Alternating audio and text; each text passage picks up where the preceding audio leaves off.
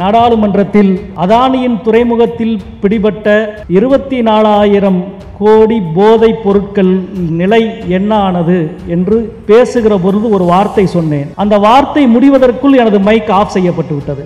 கடந்த பட்ஜெட் கூட்டத்தொடரில் நீங்க அதானின்னு நாடாளுமன்றத்தில் பேசினா மைக் ஆஃப் ஆயிரும். மோடிக்கோ ஆளுங்கட்சிக்கோ மைக் ஆன் பண்ண உடனே அதானின்ற பேர் நின்று போகும். அப்படி ஒரு நல்ல ஒரு செட்டப் நாடாளுமன்றத்தில் இருக்கிறது. பிரதமர் மோடி அவர்கள் நாடாளுமன்றத்துக்குள்ளே வருகிற பொழுது ஆளுங்கட்சியினுடைய உறுப்பினர்கள் எல்லோரும் ஒரே கோரஸா மோதி மோதி மோதி அப்படின்னு ஒரே ரிதமா பெஞ்சை தட்டி சொல்லுவாங்க. ஒரு சிறப்பு பயிற்சி அதுக்கு அவர்களுக்கு இருக்கிறது. இதை எப்படி கவுண்டர் பண்றதுன்னு எங்களுக்கு தொடர்ச்சியா தெரியல. ஏன்னா அவர் உள்ள வரப்ப திடீர்னு இப்படி ஒரு சவுண்டு, ஒரு 306 பேர் ஒரே நேரத்தில் மோதி மோதி மோதின்னு இப்படின்றப்ப இதை எப்படி சந்திக்கிறது, எப்படி எதிர்கொள்வதுன்னு தெரியல. ஆனால் போன கூட்டத்தொடரில் அதுக்கான ஒரு மாற்றம் கண்டுபிடிச்சிட்டோம். அவங்க மோதி மோதி மோதின்னு சொல்றப்ப அதானி அதானி அதானின்னு சொன்னோன்னே டக்குன்னு இந்த மோதி ஆஃப் ஆயிடுச்சுங்க. எந்த சுவிட்சை ஆஃப் பண்ணால் லைட்டு எரியும்ன்றது நாடாளுமன்றம் எங்களுக்கு கற்றுக் கொடுத்ததுன்றதை விட பாஜக எம்பிக்கள் எங்களுக்கு கற்றுக் கொடுத்தாங்க. இது கடந்த கூட்டத்தொடரில் தான் கண்டுபிடிச்சிருக்கிறோம். எனவே அடுத்து அப்படி மோதின்னு அவங்க சொல்றதுக்கு கொஞ்சம் பயப்படுவாங்க. ஏன்னா அதானின் சத்தம் கேட்டுருவோம். அதானின் சத்தத்தை எதிர்கொள்வது சாதாரணமானதல்ல.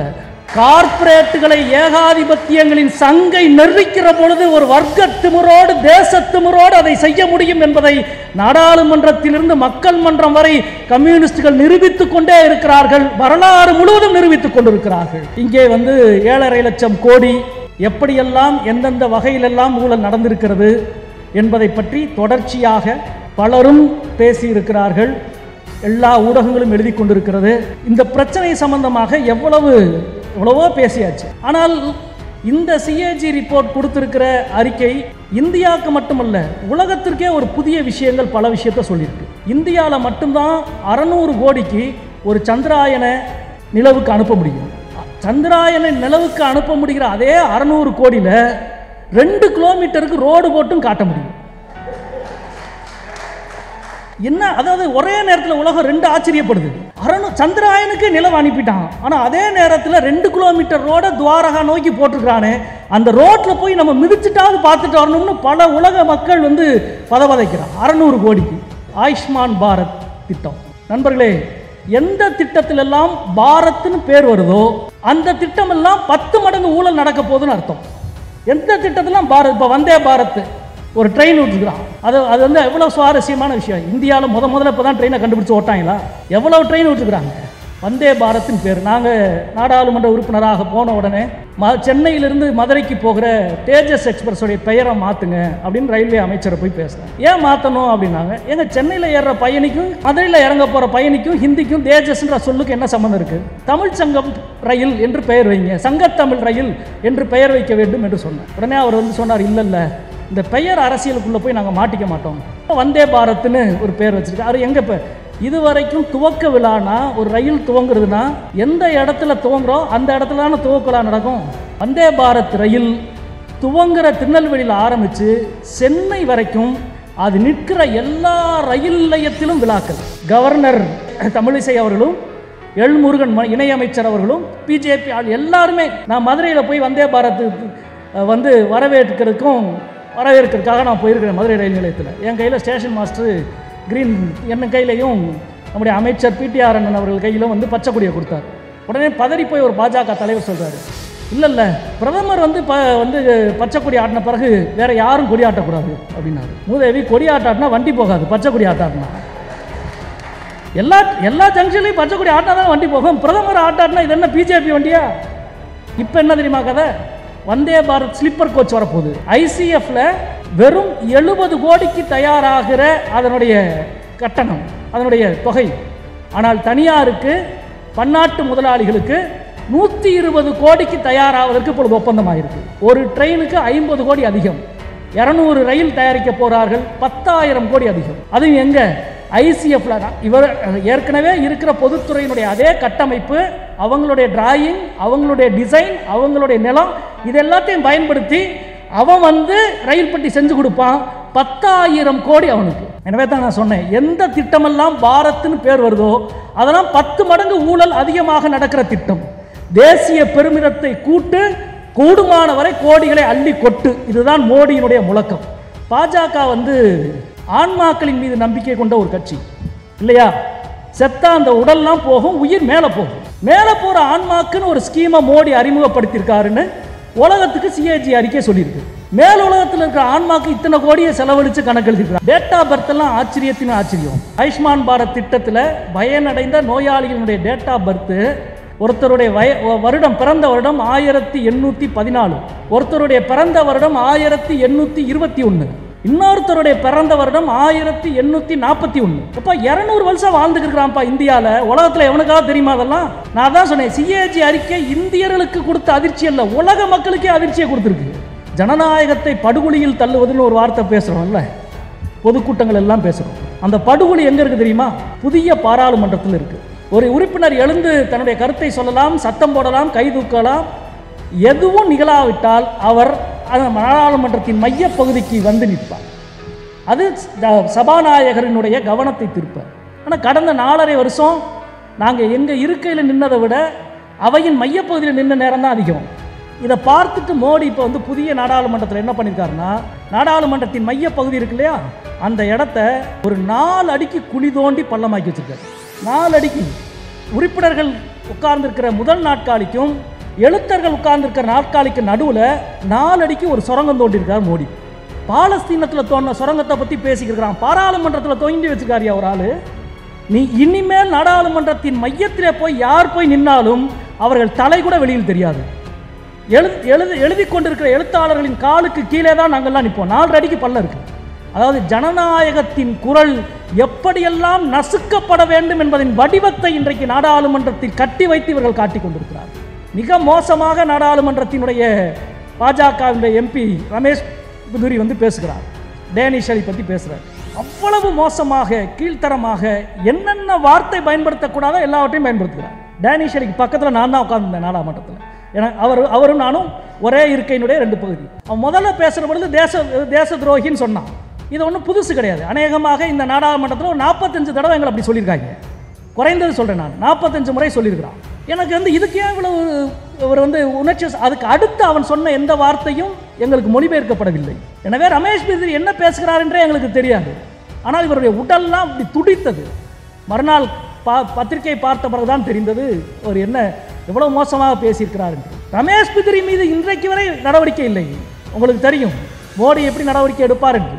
அனுராக் தாக்கூர் அவர்கள் டெல்லி சட்டமன்ற தேர்தலின் பொழுது கோலி மாரோ என்று சொன்னார், பேசினார். சுட்டுக் கொள்ளுவோம் எதிரிகளை, சிறுபான்மையரை, எங்கள் அரசியல் எதிரிகளை சுட்டுக் கொள்ளுவோம் என்று ஒரு அமைச்சர் பேசினார்.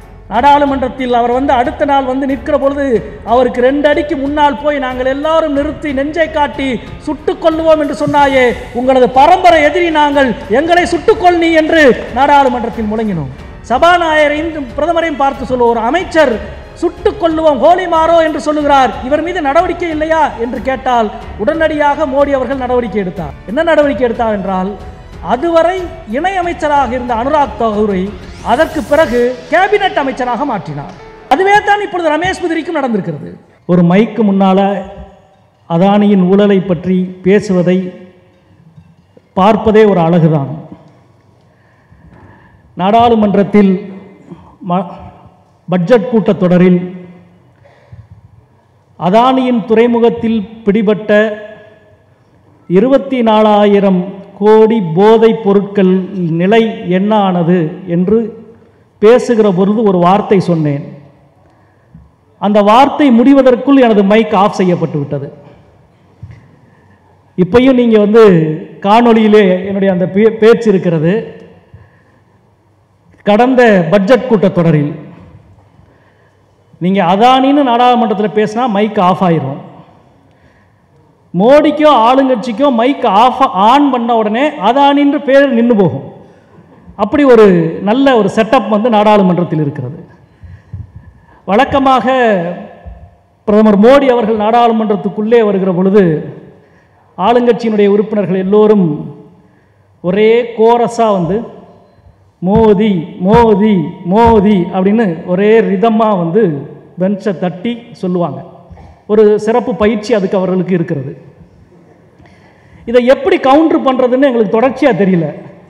ஏன்னா அவர் உள்ளே வரப்போ திடீர்னு இப்படி ஒரு சவுண்டு, ஒரு 306 பேர் ஒரே நேரத்தில் மோதி மோதி மோதின்னு இப்படின்றப்ப இதை எப்படி சந்திக்கிறது, எப்படி எதிர்கொள்ளுறதுன்னு தெரியல.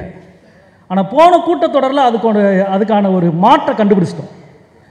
அவங்க மோதி மோதி மோதின்னு சொல்கிறப்ப அதானி அதானி அதானின்னு சொன்னோன்னே டக்குன்னு இந்த மோதி ஆஃப் ஆயிடுச்சுங்க.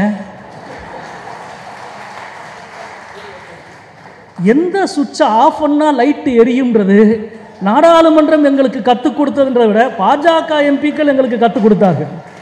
இது கடந்த கூட்டத்தொடரில் தான் கண்டுபிடிச்சிருக்கிறோம். எனவே அடுத்து அப்படி மோதின்னு அவங்க சொல்கிறதுக்கு கொஞ்சம் பயப்படுவாங்க. ஏன்னா அதானின் சத்தம் கேட்டுருவோம். அதானின் சத்தத்தை எதிர்கொள்வது சாதாரணமானதல்ல.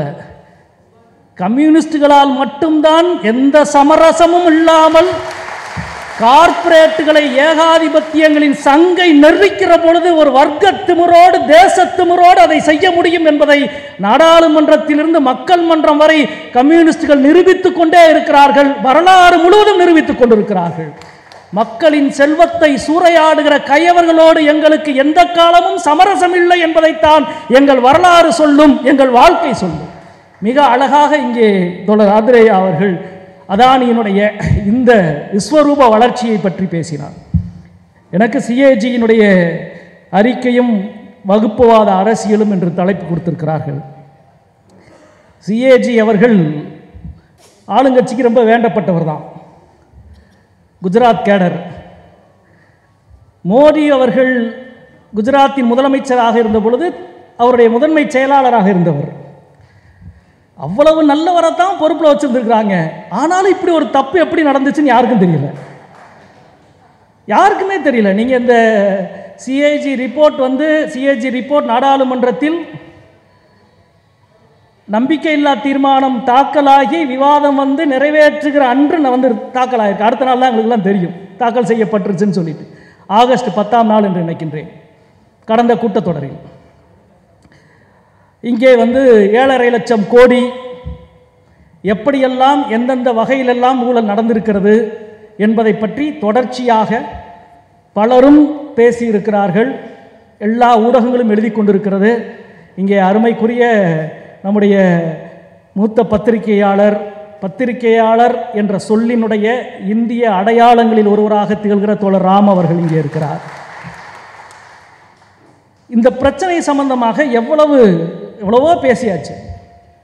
ஆனால் இந்த சிஏஜி ரிப்போர்ட் கொடுத்திருக்கிற அறிக்கை இந்தியாவுக்கு மட்டுமல்ல, உலகத்திற்கே ஒரு புதிய விஷயங்கள், பல விஷயத்தை சொல்லியிருக்கு. இந்திய வரலாற்றில் மட்டுமல்ல, உலக வரலாற்றிலேயே. உங்களுக்கு தெரியும், இந்தியாவில் மட்டும்தான் 600 கோடிக்கு ஒரு சந்திராயனை நிலவுக்கு அனுப்ப முடியும். சந்திராயனை நிலவுக்கு அனுப்ப முடிகிற அதே 600 கோடியில் 2 கிலோமீட்டருக்கு ரோடு போட்டும் காட்ட முடியும். என்ன, அதாவது ஒரே நேரத்தில் உலகம் 2 ஆச்சரியப்படுது. சந்திராயனுக்கு நிலவு அனுப்பிட்டான், ஆனால் அதே நேரத்தில் 2 கிலோமீட்டர் ரோடை துவாரகா நோக்கி போட்டிருக்கிறானே, அந்த ரோட்டில் போய் நம்ம மிதிச்சுட்டாவது பார்த்துட்டு வரணும்னு பல உலக மக்கள் பதவதைக்கிறான் 600 கோடிக்கு. அதே போல் இங்கே சொன்னார்கள் டோல்கேட் ஊழல். நம்ம பரனூர் டோல்கேட்டை தான் சிஏஜி அறிக்கை மாடலாக சொல்லியிருக்கு. 52% விஐபிக்கள் பயன்படுத்திய டோல்கேட் என்று கணக்கு எழுதியிருக்கிறான். 52%. அதுவே தனியார் டோல்கேட்னா 6% தான் வருது. கொடரோடு டோல்கேட் தனியார் டோல்கேட். பரனூர் டோல்கேட் அரசு முதலீடு செய்து அதை டோல்கேட் வசூல் பண்ணுகிற உரிமத்தை மட்டும் தனியாருக்கு கொடுத்துருக்கு.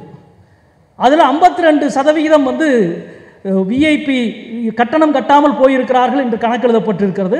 ஆனால் அதுவே தனியார் டோல்கேட் என்றால் வெறும் 6% மட்டுமே கட்டணம் கட்டாமல் போயிருக்கிறார்கள் என்று கணக்கு வருது. டோல்கேட் ஊழல் அநேகமாக உலகத்திலேயே எந்த டோல்கேட்டிலும் 52% விஐபி பயன்படுத்துகிற டோல்கேட் உலகத்திலேயே சென்னைக்கு அருகாமையில் இருக்கிற பரனூர் டோல்கேட் மட்டுமே என்பதை சிஏஜி அறிக்கை உலகத்துக்கு சொல்லுகிறது. அவ்வளவு விஐபிக்கள் தமிழ்நாட்டில் இருக்கிறாங்க என்பது. எனவே தான் நாங்கள் சொன்னோம், அந்த பரனூர் டோல்கேட்டை பாஜக மாடல் டோல்கேட்டுன்னு பேர் வைங்க, அதான் சரியான பேர். இப்படி ஒரு மாடல் உலகத்திலே இல்லைல்ல. அதற்கு அடுத்து ஆயுஷ்மான் பாரத் திட்டம். நண்பர்களே, எந்த திட்டத்திலெல்லாம் பாரத்னு பேர் வருதோ அந்த திட்டமெல்லாம் 10 மடங்கு ஊழல் நடக்க போகுதுன்னு அர்த்தம். எந்த திட்டத்திலும் பாரத் இப்போ வந்தே பாரத் ஒரு ட்ரெயின் விட்டுருக்குறான். அது வந்து எவ்வளோ சுவாரஸ்யமான விஷயம். இந்தியாவில் முதல்ல இப்போ தான் ட்ரெயினை கண்டுபிடிச்சி ஓட்டாங்களா? எவ்வளோ ட்ரெயின் விட்டுருக்குறாங்க. வந்தே பாரத்தின் பேர். நாங்கள் நாடாளுமன்ற உறுப்பினராக போன உடனே சென்னையிலிருந்து மதுரைக்கு போகிற தேஜஸ் எக்ஸ்பிரஸோடைய பெயரை மாற்றுங்க அப்படின்னு ரயில்வே அமைச்சரை போய் பேசுகிறேன். ஏன் மாற்றணும் அப்படின்னாங்க. எங்கள் சென்னையில் ஏறுற பயணிக்கும் மதுரையில் இறங்க போகிற பயணிக்கும் ஹிந்திக்கும் தேஜஸ்ன்ற சொல்லுக்கு என்ன சம்மந்தம் இருக்குது? தமிழ் சங்கம் ரயில் என்று பெயர் வைங்க, சங்கத்தமிழ் ரயில் என்று பெயர் வைக்க வேண்டும் என்று சொன்னேன். உடனே அவர் வந்து சொன்னார், இல்லை இந்த பெயர் அரசியலுக்குள்ளே போய் நாங்கள் மாட்டிக்க மாட்டோம், எனவே பெயரே நாங்கள் வந்து வைக்க மாட்டோம், நம்பர் மட்டும்தான் அப்படின்னு சொன்னார். இப்போ வந்தே பாரத்னு ஒரு பெயர் வச்சுருக்கு. அவர் எங்கே இப்போ பூமியில் வைக்கிறது மட்டும் இல்லை, நிலாவுக்கு போய் பெயர் வச்சுட்டு வர புண்ணியவாளர்களாக இவர்கள் மாறி இருக்கிறார்கள். வந்தே பாரத் ரயிலில் வந்து காணொளி மூலமாக பிரதமர் துவக்கி வைக்கிறார். எங்கள் திருநெல்வேலியில் இருந்து அந்த ரயில் துவங்குது. இதுவரைக்கும் துவக்க விழானா, ஒரு ரயில் துவங்குறதுனா எந்த இடத்துல துவங்குறோம் அந்த இடத்துல தானே துவக்க நடக்கும். வந்தே பாரத் ரயில் துவங்குற திருநெல்வேலியில் ஆரம்பித்து சென்னை வரைக்கும் அது நிற்கிற எல்லா ரயில் நிலையத்திலும் விழாக்கள். கவர்னர் தமிழிசை அவர்களும் எல்முருகன் இணையமைச்சர் அவர்களும் பிஜேபி எல்லாருமே அன்றைய முழு ரயில் பயணமும் பயணிகளுக்கு டிக்கெட் பதிவு கிடையாது. முழுக்க அவரது கட்சிக்காரர்களை கொண்ட பயணம். நான் மதுரையில் போய் வந்தே பாரத் வந்து வரவேற்கிறதுக்காக நான் போயிருக்கிறேன் மதுரை ரயில் நிலையத்தில். என் கையில் ஸ்டேஷன் மாஸ்டர் கிரீன், என் கையிலையும் நம்முடைய அமைச்சர் பிடிஆர் அண்ணன் அவர்கள் கையிலும் வந்து பச்சை கொடியை கொடுத்தார். உடனே பதறி போய் ஒரு பாஜக தலைவர் சொல்கிறாரு, இல்லை பிரதமர் வந்து பச்சை கொடி ஆட்டின பிறகு வேறு யாரும் கொடி ஆட்டக்கூடாது அப்படின்னாரு. மூதேவி, கொடி ஆட்டாட்டினா வண்டி போகாது, பச்சை கொடி ஆட்டாட்டினா. எல்லா ஜங்ஷன்லையும் பச்சை கொடி ஆட்டினா தான் வண்டி போகும். பிரதமர் ஆட்டாட்டினா இது என்ன பிஜேபி வண்டியா? நண்பர்களே, நீங்கள் நினச்சி பாருங்கள், இவ்வளவு நடந்துச்சா? அடுத்த பிரச்சனை, வந்தே பாரத்னு பேர் வச்சாச்சு, இந்தியாவிலே மிக வேகமாக போகிற ரயில்னு பேர் வச்சாச்சு. ஆனால் இதை விட வேகமாக மற்ற ரயில் போகுது. இப்போ என்ன செய்யறது? இதை விட வேகமாக போகிற ரயிலை பூராத்தையும் வேகத்தை குறைச்சிட்டாங்க. ஒரு ரயில் வண்டியினுடைய அட்டவணையை வெளியிட்டு விட்டு 13 ரயில் அட்டவணையை மாற்றி வெளியிட்ட வரலாறு இந்திய ரயில் வரலாற்றில் என்ன உண்டா? எல்லாத்தையும் மாற்று. சரி, மாற்றி முடிச்சிட்டியா? இப்போ என்ன தெரியுமா கதை? வந்தே பாரத் ஸ்லீப்பர் கோச் வரப்போகுது. ஐசிஎஃப்ல வெறும் 70 கோடிக்கு தயாராகிற அதனுடைய கட்டணம், அதனுடைய தொகை. ஆனால் தனியாருக்கு, பன்னாட்டு முதலாளிகளுக்கு 120 கோடிக்கு தயாராவதற்கு இப்பொழுது ஒப்பந்தமாயிருக்கு. ஒரு ட்ரெயினுக்கு 50 கோடி அதிகம், 200 ரயில் தயாரிக்க போகிறார்கள், 10,000 கோடி அதிகம். அதுவும் எங்கே? ஐசிஎஃப்ல. இவர் ஏற்கனவே இருக்கிற பொதுத்துறையினுடைய அதே கட்டமைப்பு, அவங்களுடைய டிராயிங், அவங்களுடைய டிசைன், அவங்களுடைய நிலம், இது எல்லாத்தையும் பயன்படுத்தி அவன் வந்து ரயில் பெட்டி செஞ்சு கொடுப்பான். 10,000 கோடி அவனுக்கு. எனவே தான் நான் சொன்னேன், எந்த திட்டமெல்லாம் பாரத்னு பேர் வருதோ அதெல்லாம் 10 மடங்கு ஊழல் அதிகமாக நடக்கிற திட்டம். தேசிய பெருமிதத்தை கூடுமான வரை கோடிகளை அள்ளி கொட்டு. இதுதான் மோடியினுடைய முழக்கம். நண்பர்களே, இந்த ஆயுஷ்மான் பாரத் பற்றி இங்கே ஏற்கனவே சொல்லிட்டாங்க, நிறைய நண்பர்கள் சொல்லியிருக்கிறாங்க. அதனுடைய திட்டத்தினுடைய இந்த புத்தகத்தினுடைய தலைப்பே அதுதான். ஆயுஷ்மான் பாரத்தில் வந்து செத்து போனவர்களுக்கு எத்தனை கோடி பலன் கிடைத்திருக்கிறது அப்படின்னு சிஏஜி அறிக்கை. இறந்து போனதுக்கு பிறகு அவங்களுக்கு எவ்வளவு பலன் கிடைச்சிருக்குன்னு ஒரு பெரிய பட்டியலே இருக்குது. பாஜக வந்து ஆன்மாக்களின் மீது நம்பிக்கை கொண்ட ஒரு கட்சி இல்லையா? செத்தா அந்த உடல்லாம் போகும், உயிர் மேலே போகும். மேலே போகிற ஆன்மாக்குன்னு ஒரு ஸ்கீமை மோடி அறிமுகப்படுத்தியிருக்காருன்னு உலகத்துக்கு சிஏஜி அறிக்கை சொல்லியிருக்கு. மேல் உலகத்தில் இருக்கிற ஆன்மாக்கு இத்தனை கோடியை செலவழித்து கணக்கு எழுதிருக்கிறாங்க. அதே போல் வந்து டேட் ஆஃப் பர்த்தெல்லாம் ஆச்சரியத்தின் ஆச்சரியம். அந்த ஆயுஷ்மான் பாரத் திட்டத்தில் பயனடைந்த நோயாளிகளுடைய டேட் ஆஃப் பர்த்து, ஒருத்தருடைய பிறந்த வருடம் 1814, ஒருத்தருடைய பிறந்த வருடம் 1821, இன்னொருத்தருடைய பிறந்த வருடம் 1841. எப்போ 200 வருஷம் வாழ்ந்துக்கிறான்ப்பா இந்தியாவில். உலகத்தில் எவனுக்காவது தெரியுமா அதெல்லாம்? நான் தான் சொன்னேன், சிஏஜி அறிக்கை இந்தியர்களுக்கு கொடுத்த அதிர்ச்சி அல்ல, உலக மக்களுக்கே அதிர்ச்சியை கொடுத்துருக்கு.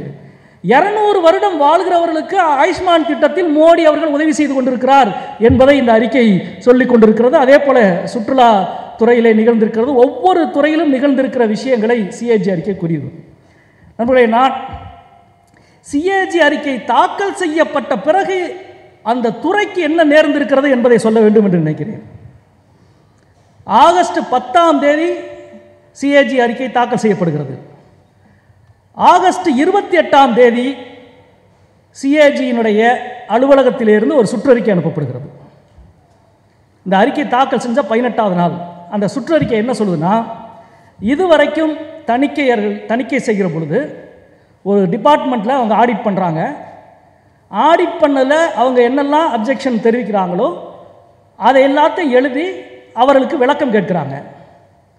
அந்த டிபார்ட்மெண்ட், அந்த துறையை சார்ந்தவர்கள் தணிக்கையாளர்கள் எழுப்பியிருக்கிற கேள்விகளுக்கெல்லாம் அவர்கள் தரப்பிலான பதிலை தருகிறார்கள். அப்படி பதிலை தந்த பிறகு இவங்க ரிப்போர்ட்டை இறுதிப்படுத்துகிறாங்க, அறிக்கையை இறுதிப்படுத்துகிறாங்க. இறுதிப்படுத்தி மத்திய ஒன்றிய அரசு என்றால் அது ஜனாதிபதி கிட்ட கொடுத்து திருப்பி அது நாடாளுமன்றத்தில் தாக்கலாகிறது. மாநில அரசு என்றால் கவர்னருக்கு கொடுத்து அது சட்டமன்றத்தில் தாக்கலாகிறது. இதுதான் இதுவரைக்கும் இந்தியாவில் இருந்த நடைமுறை. ஆகஸ்ட் 10ஆம் தேதி வரைக்கும் இருந்த நடைமுறை. இந்த அறிக்கை போட்ட குண்டுக்கு பிறகு என்ன ஆயிடுச்சுன்னா, 28ஆம் தேதி ஒரு சுற்றறிக்கை அனுப்பப்படுது. என்ன சுற்றறிக்கைனா, இதுவரைக்கும் நீ கணக்கை தணிக்கை பண்ண கணக்கில் இருக்கிற பிரச்சனைகளை, கேள்விகளை எழுப்பி நீ விளக்கம் கேட்குற. டிபார்ட்மெண்ட்டில் இருந்து அதுக்கு பதில் கொடுத்துட்றாங்க. பதில் கொடுத்த பிறகு நீங்கள் அறிக்கையை இறுதிப்படுத்துறீங்க. இறுதிப்படுத்திய அறிக்கையை திருப்பி அந்த துறைக்கு நீ கொடுத்துடணும். அவன் அதுக்கு பிறகு அவன் கரெக்ஷன் சொல்லுவான், அதை நீ வாங்கிக்கிறணும். அதாவது ஒரு ஆள் குற்றவாளின்னு நீதிமன்றத்தில் ஏற்றுற, நீ குற்றவாளியான்னு பதில் சொல்லுன்ற, அவர் தரப்பில் குற்றவாளியா இல்லையான்னு பதில் சொல்கிறாரு. அவருடைய விளக்கத்தை எல்லாம் கேட்ட பிறகு தீர்ப்பு எழுதப்படுகிறது. தீர்ப்பை எழுதிட்டு திருப்பி குற்றவாளி கையில் கொடுத்து, உன் மனசு நோகிற மாதிரி இருக்கா நோகாத மாதிரி இருக்கான்னு பார்த்து சொல்லு ராசான்றாரு அண்ணன் மோடி. உலகத்தில் இப்படி ஒரு தீர்ப்பை யாராவது எழுதுவாங்களா? நண்பர்கள், இது 28ஆம் தேதி சுற்றறிக்கை.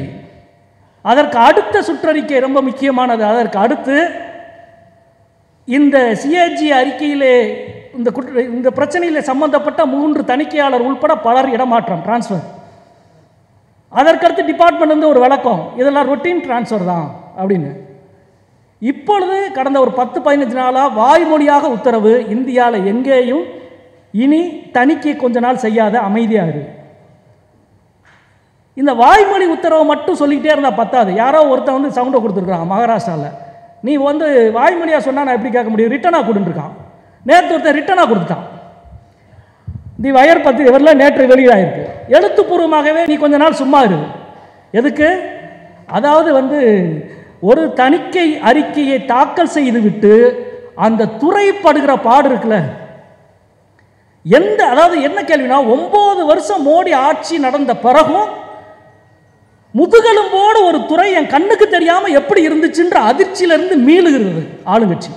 எனவே அந்த முதுகெலும்பை முழுமையும் உடைக்க வேண்டும் என்பதற்கான வேலை நடந்து கொண்டிருக்கிறது. இந்த கடந்து முடிந்த நாடாளுமன்றத்தின் சிறப்பு கூட்டத்தொடரே இந்த சிஏஜி அறிக்கையின் பாலான கவனத்தை சிதறடிப்பதற்காக நடத்தப்பட்டது தான் இந்த சிறப்பு கூட்டத்தொடர். ஏன்னா நாடாளுமன்றத்தை முன்னாடியே திறந்தாச்சு. வருகிற குளிர்கால கூட்டத்தொடரை அங்கே நடத்தியிருக்கலாம். வேறு எதுவும் அதில் நடக்கலை. இடஒதுக்கீடு, மகளிர் இடஒதுக்கீடு மசோதா வந்தது. அது இனி எப்போ அமலாக போகுது? 15 வருஷம் கழிச்சோ 19 வருஷம் கழிச்சோ அமலாக போகுது. 15 வருஷம் கழிச்சு அமலாக போகிற ஒரு மசோதாவை 10 நாள் கழிச்சு நிறைவேற்றினா என்ன? குளிர்கால கூட்டத்தொடரில் இந்த நவம்பர் 20ஆம் தேதி கூட்டத்தொடர் ஆரம்பிக்க போகுது, நவம்பர் கடைசி வாரம். இந்த சிறப்பு கூட்டத்தொடரே சிஏஜி அறிக்கையினுடைய ஒட்டுமொத்த விவாத பொருளை திசை திருப்புவதற்காக நடந்ததுதான் இந்த சிறப்பு கூட்டத்தொடரே. நீங்கள் பார்த்தீங்கன்னா அந்த சிறப்பு கூட்டத்தொடரில் நிறைய அதிர்ச்சி இருந்துச்சு. அந்த அதிர்ச்சியை பற்றியெல்லாம் நேரம் கருதி நான் அதற்குள்ளெல்லாம் போக விரும்பலை. நிறைய அதிர்ச்சி. இந்த ஜனநாயகத்தை படுகொலியில் தள்ளுவதுன்னு ஒரு வார்த்தை பேசுகிறோம்ல, பொதுக்கூட்டங்கள் எல்லாம் பேசுகிறோம். அந்த படுகொலி எங்கே இருக்குது தெரியுமா? புதிய பாராளுமன்றத்தில் இருக்குது. அதாவது பாராளுமன்றத்தில் பாராளுமன்றத்தினுடைய நாடாளுமன்றத்தின் மையப்பகுதி, வெள் என்று சொல்லப்படுகிற அந்த மையப்பகுதி, அதற்கு மிக முக்கிய, அது ஜனநாயகத்தின் இதயம் போன்ற பகுதி. ஒரு உறுப்பினர் எழுந்து தன்னுடைய கருத்தை சொல்லலாம், சத்தம் போடலாம், கை தூக்கலாம். எதுவும் நிகழாவிட்டால் அவர் நாடாளுமன்றத்தின் மையப்பகுதிக்கு வந்து நிற்பார். அது சபாநாயகரினுடைய கவனத்தை திருப்ப. இதயத்துக்கு லேசா சிறிதாக அழுத்தம் கொடுத்தால் கூட இதயத்துக்கு வலிப்பதைப் போல ஜனநாயகத்துக்கு வலிக்கிற ஒரு செயல் அது. மரபு என்ன சொல்கிறது? மிசோரத்தில் வடகிழக்கு மாநிலத்திலிருந்து ஒரு எம்பி ஒரு கட்சியிலிருந்து வருகிறார். 540 எம்பிக்கள் இருக்கிற ஒரு அவையில் அவரால் கவனத்தை பெற முடியவில்லை என்றால் அவர் வெளில வந்து நிற்கிறார். நின்ன உடனே சபாநாயகர் என்னன்னு கேட்பாரோ அல்லது அவையை ஒத்தி வச்சு விட்டுட்டு கேட்டுட்டு அந்த பிரச்சனையை தீர்வுக்கு கொண்டு போவார்கள். ஆனால் கடந்த 4.5 வருஷம் நாங்கள் எங்கள் இருக்கையில் நின்னதை விட அவையின் மையப்பகுதியில் நின்ன நேரம் தான் அதிகம். இதை பார்த்துட்டு மோடி இப்போ புதிய நாடாளுமன்றத்தில் என்ன பண்ணியிருக்காருன்னா, இந்த வெள் என்று சொல்லப்படுகிற இந்த நாடாளுமன்றத்தின் மையப்பகுதி இருக்கு இல்லையா, அந்த இடத்த ஒரு 4 அடிக்கு குழி தோண்டி பள்ளமாக்கி வச்சுருக்காரு. 4 அடிக்கு. நீங்கள் நாடாளுமன்றத்தில் பார்க்குறீங்க இல்லையா, பேசுவதையெல்லாம் குறிப்பெடுத்துகிற எழுத்தர்கள் நடுவில் உட்காந்துருக்குறாங்க. எழுத்தர்கள் முழுக்க உட்காந்து நம்ம பேசுவதை குறிப்பெடுக்கிறாங்க. அதுக்கு அடுத்து பிரதமர் துவங்கி எதிர்க்கட்சி தலைவர் வரை அரைவட்டத்தில் எல்லாருடைய நாட்காலியும் இருக்கும். இந்த நாட்காலி உறுப்பினர்கள் உட்கார்ந்திருக்கிற முதல் நாட்காலிக்கும் எழுத்தர்கள் உட்கார்ந்திருக்கிற நாட்காலிக்கு நடுவில் 4 அடிக்கு ஒரு சுரங்கம் தோண்டியிருக்கார் மோடி. பாலஸ்தீனத்தில் தோண்டின சுரங்கத்தை பற்றி பேசிக்கிறான், பாராளுமன்றத்தில் தோண்டி வச்சிருக்காரியா ஒரு ஆள். நீ இனிமேல் நாடாளுமன்றத்தின் மையத்திலே போய் யார் போய் நின்னாலும் அவர்கள் தலை கூட வெளியில் தெரியாது. எழுதி கொண்டிருக்கிற எழுத்தாளர்களின் காலுக்கு கீழே தான் நாங்கள்லாம் நிற்போம். 4 அடிக்கு பள்ளம் இருக்கு. அதாவது ஜனநாயகத்தின் குரல் எப்படியெல்லாம் நசுக்கப்பட வேண்டும் என்பதின் வடிவத்தை இன்றைக்கு நாடாளுமன்றத்தில் கட்டி வைத்து இவர்கள் காட்டிக் கொண்டிருக்கிறார்கள் எல்லா வகையிலும்.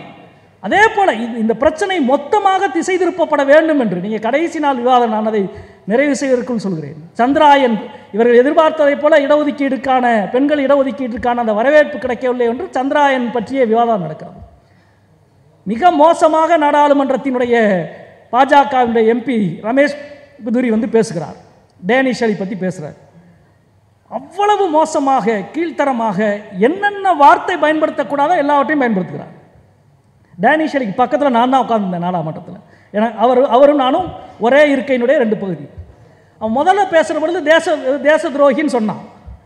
இது ஒன்றும் புதுசு கிடையாது. அநேகமாக இந்த நாடாளுமன்றத்தில் ஒரு 45 தடவை எங்களை அப்படி சொல்லியிருக்காங்க. குறைந்தது சொல்கிறேன், நான் 45 முறை சொல்லியிருக்கிறான். 1947க்கு முன்னால் வரை தேச விடுதலைக்கு பாடுபட்ட எல்லோரையும் பிரிட்டிஷ்காரன் எப்படி தேச துரோகி என்று சொன்னானோ அதே போல இன்றைக்கு தேசத்துக்காக குரல் கொடுக்கிற எல்லோரையும் பாஜக தேச துரோகி என்று தான் சொல்லுவார். எனக்கு இதுக்கு ஏன் இவ்வளவு அவர் உணர்ச்சி? அதுக்கு அடுத்து அவன் சொன்ன எந்த வார்த்தையும் எங்களுக்கு மொழிபெயர்க்கப்படவில்லை. எனவே ரமேஷ் பிதுரி என்ன பேசுகிறார் என்றே எங்களுக்கு தெரியாது. ஆனால் இவருடைய உடல்லாம் அப்படி துடித்தது. மறுநாள் பத்திரிகை பார்த்த பிறகுதான் தெரிந்தது அவர் என்ன எவ்வளவு மோசமாக பேசியிருக்கிறார் என்று. நண்பர்களே, ரமேஷ் பிதுரியை பற்றி உடனடியாக அவர் மீது நடவடிக்கை எடுக்க வேண்டும் என்று அன்றைக்கு அவையிலே இருந்த இந்த பிரச்சனைக்கு பாதிப்புக்குள்ளான டேனிஷ் அலி கடிதம் கொடுத்திருக்கிறார். அவையிலே இருந்த மரியாதைக்குரிய கனிமொழி கருணாநிதி அவர்கள் கடிதம் கொடுத்திருக்கிறார் ஜனாதிபதிக்கு, சபாநாயகருக்கு. அவையிலே இருந்த நான் மார்க்சிஸ்ட் கட்சியின் சார்பாக கடிதம் கொடுத்திருக்கிறேன். எங்கள் கடிதங்கள் எல்லாம் விவாதத்துக்கு எடுத்துக்கொள்ளப்படவில்லை. ஆனால் பாஜகவினுடைய எம்பி ரிஷிகாந்த் துபே அவர்கள் மஹுவா மயித்ரா மீது கொடுத்த கடிதத்தின் மீது வருகிற 26ஆம் தேதி எத்திக்கல் கமிட்டி விவாதிப்பதற்கு கூட இருக்கிறது. 2020ஆம் ஆண்டு ராகுல் காந்தியின் மீதான விவாதத்துக்கு கூடின எத்திக் கமிட்டி 4 வருஷம் கூடவே இல்லை. கதறுகிறோம். இங்கே தோழர்கள் குறிப்பிட்டார் இல்லையா, அதானி பிரச்சனையில் ஜேசிபி கூட்டு நாடாளுமன்ற விசாரணை வேண்டும் என்று அவ்வளவு குரல் கொடுத்தோம். இன்றைக்கு வரை நடவடிக்கை இல்லை.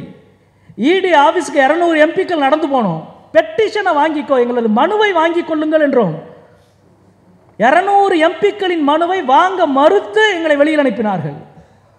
ஆனால் இன்றைக்கு அதுவே அதானி பிரச்சனை எழுப்புவதற்கு காரணமாக இருந்த ஒரு எம்பியின் மீது ஒரு மனு கொடுத்தால் 10வது நாள் கூடுகிறார். ரமேஷ் பிதுரி மீது இன்றைக்கு வரை நடவடிக்கை இல்லை. உங்களுக்கு தெரியும் மோடி எப்படி நடவடிக்கை எடுப்பார் என்று. இதற்கு முன்பு அனுராக் தாக்கூர் அவர்கள் டெல்லி சட்டமன்ற தேர்தலின் பொழுது கோலி மாரோ என்று சொன்னார். பேசினார். சுட்டுக் கொள்ளுவோம் எதிரிகளை, சிறுபான்மையரை, எங்கள் அரசியல் எதிரிகளை சுட்டுக் கொள்ளுவோம் என்று ஒரு அமைச்சர் பேசினார். நாடாளுமன்றத்தில் அவர் அடுத்த நாள் நிற்கிற பொழுது அவருக்கு 2 அடிக்கு முன்னால் போய் நாங்கள் எல்லாரும் நிறுத்தி நெஞ்சை காட்டி சுட்டுக் கொள்ளுவோம் என்று சொன்னாயே, உங்களது பரம்பரை எதிரி நாங்கள், எங்களை சுட்டுக்கொள் நீ என்று நாடாளுமன்றத்தில் முழங்கினோம். சபாநாயகரையும் பிரதமரையும் பார்த்து சொல்லுவோம், ஒரு அமைச்சர் சுட்டுக் கொள்ளுவோம் ஹோலி மாரோ என்று சொல்லுகிறார், இவர் மீது நடவடிக்கை இல்லையா என்று கேட்டால் உடனடியாக மோடி அவர்கள் நடவடிக்கை எடுத்தார். என்ன நடவடிக்கை எடுத்தார் என்றால், அதுவரை இணை அமைச்சராக இருந்த அனுராக் தாக்கூரை அதற்கு பிறகு கேபினெட் அமைச்சராக மாற்றினார். அதுவே தான் இப்பொழுது ரமேஷ் புதிரிக்கும் நடந்திருக்கிறது. இவ்வளவு மோசமாக வெறுப்பை கக்குகிற ரமேஷ் புதிரி மீது நீங்கள் நடவடிக்கை எடுங்கள் என்று கேட்டால், இவ்வளவு வெறுப்பை கக்குகிற, பகையை உருவாக்குகிற, துவேஷத்தை பரப்புகிற ரமேஷ் புதிரி வெறும் டெல்லி எம்பியாக இருந்தால் மட்டும் பத்தாது, ராஜஸ்தான் தேர்தலில் பாஜகவின் பொறுப்பாளராக போங்கள் என்று இப்பொழுது அவர்கள் அறிவித்திருக்கிறார்கள். நண்பர்களே, வெறுப்பும் பகைமையும் தான் இவர்களது தேவை. எல்லாவற்றையும், இவர்களது மெகா ஊழல்கள் எல்லாவற்றையும் மக்களை மறக்கடிக்க செய்ய வெறுப்பு என்ற நிரந்தர நெருப்புக்குள் இந்தியாவை தள்ள நினைக்கிறார்கள். எனவே தான் புதிய நாடாளுமன்ற கட்டடத்தில் 40 அடி உயரத்திற்கு சாணக்கியனை வைத்திருக்கிறார்கள். சாணக்கியன் என்பது ஒரு நபர் அல்ல, ஒரு தத்துவம். ஒற்றை வரியில் சொன்னால், நீ ஆன்மீகத்தை பயன்படுத்து, கடவுளை பயன்படுத்து, அல்லது எல்லா விதமான சட்டவிரோத செயல்களை பயன்படுத்து, எல்லா விதமான போதைப் பொருளை பயன்படுத்து, அதிகாரம் ஒன்றுக்காக நீ எதை செய்தாலும் அது நியாயம் என்று சொல்லுகிற சாணக்கியனுக்கு 40 அடி உயரத்திலே சிலை வைத்திருக்கிறார்கள். அதை செய்து காட்டியிருக்கிறார்கள். அதிகாரத்திற்காக எல்லா துறையிலும் இவர்கள் பேசிக்கொண்டிருக்கிற ராமர் அரசியலுக்கோ அயோத்திக்கும் சிஏஜி அறிக்கைக்கும் எவ்வளவு பெரிய முரண்பாடு இருக்கிறது. வழிபாட்டு தலத்துக்கான ஒரு திட்டம், 15 பாதைகள், ராமயான் பாதை, அனுமன் பாதை, தீர்த்தங்கரர் பாதை, புத்தர் பாதை, 15 பாதைகளுக்கான ஸ்கீம் அறிவிக்கப்பட்டிருக்கு. சூஃபி பாதை மட்டும் நடைமுறைப்படுத்தவில்லை. ஏனென்றால் நம்மளுக்கு தெரியும், அனுமன் ராமயான் பாதையில் அயோத்தி மேம்பாட்டிலே எத்தனை கோடி இவர்கள் அடித்திருக்கிறார்கள் என்பது சிஏஜி அறிக்கை சொல்கிறது. இவர்களது உண்மையான நோக்கம் ஆன்மீகமும் அல்ல, இறை நம்பிக்கையும் அல்ல, அனைத்தையும் பயன்படுத்தி அரசியல் செய்வது மட்டும்தான். அரசியல் அதிகாரத்தை பயன்படுத்த எல்லா திட்டத்தையும் நாசமாக்குகிற பெரும் பணியை இவர்கள் செய்திருக்கிறார்கள் என்பதைத்தான் சிஏஜியினுடைய இந்த 7.5 லட்சம் கோடி ஊழல் சொல்லுகிறது. உறக்க சொல்லுவோம், இந்த ஊழலின் செய்தியை ஒவ்வொரு இந்தியன் காதிலும் கொண்டு போய் சேர்க்கும் வரை உறக்க சொல்லுவோம் என்று சொல்லி இந்த நல்ல வாய்ப்புக்கு நன்றி கூறி முடிக்கின்றேன். நன்றி, வணக்கம் தோழர்களே.